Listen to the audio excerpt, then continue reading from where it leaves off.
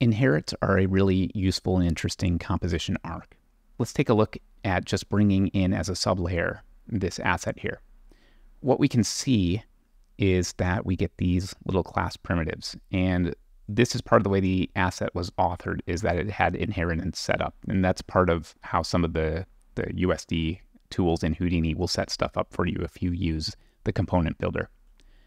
But when we select the coffee mug, and we can go into the metadata here, we can actually go down and we can see that there are some inheritance stuff in here.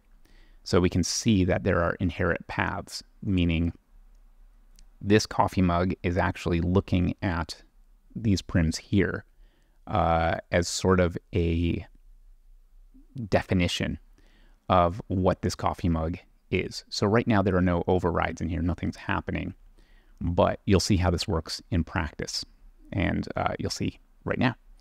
So what I'm doing is I'm referencing in that coffee mug, and I'm actually choosing to make it an instance.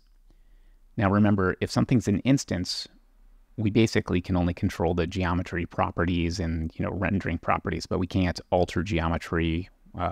We can't go in to the materials and change the materials. We're kind of locked here because it is instanced. So what do we do? What do we do if we've instanced this in and we want to make a change, right? Like, let's say I want to add a red ball here.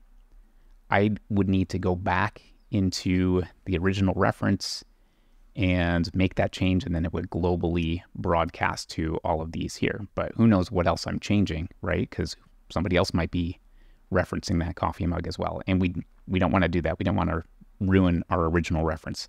So this is where inherit comes in very usefully. So let's take a look at what's going on.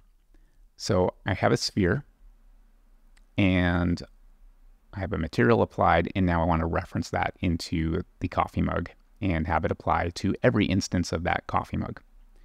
If I just try to do a plain reference here, so we can see right now I'm trying to reference it into the coffee mug geo, we have an error. And that's because these are instanced, they're locked. I can't do anything. I can't alter what's happening inside of here. However, if I go and I basically set up that class geometry here again, so I'm basically authoring what we saw before. We know that there's inheritance. If I select that reference, I select my coffee mug, I can go to the metadata, and I can actually look and see that we do have inherit paths already set for us. I can recreate those paths here, and I can reference into there.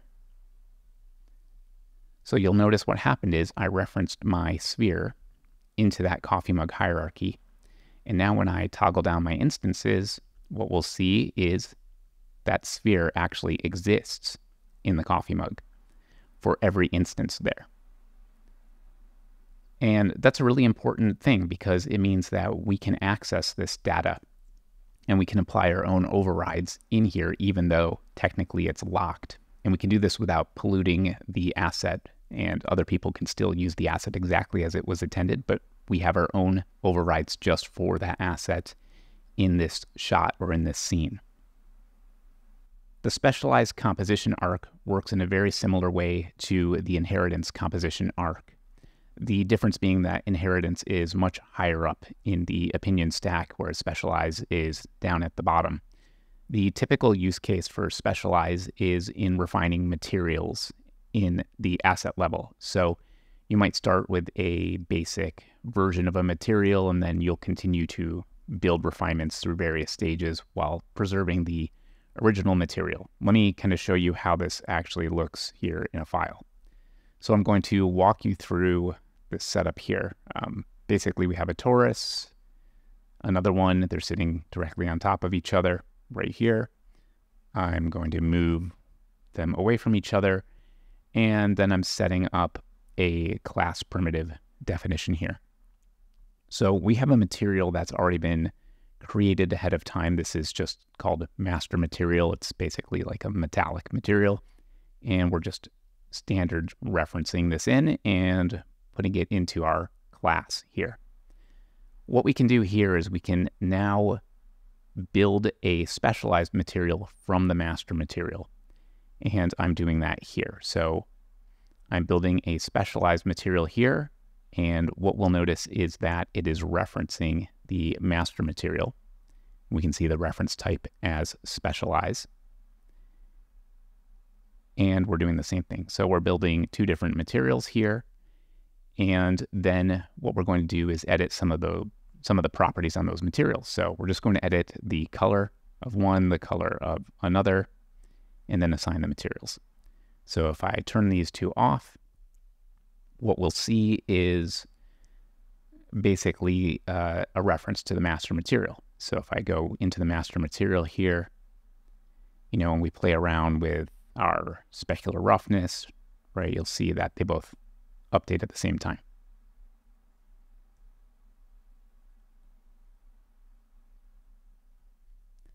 So on its own, this doesn't really show much, but what actually changes here is once this would be saved out as an asset and then referenced back into a new scene, this is kind of how it behaves.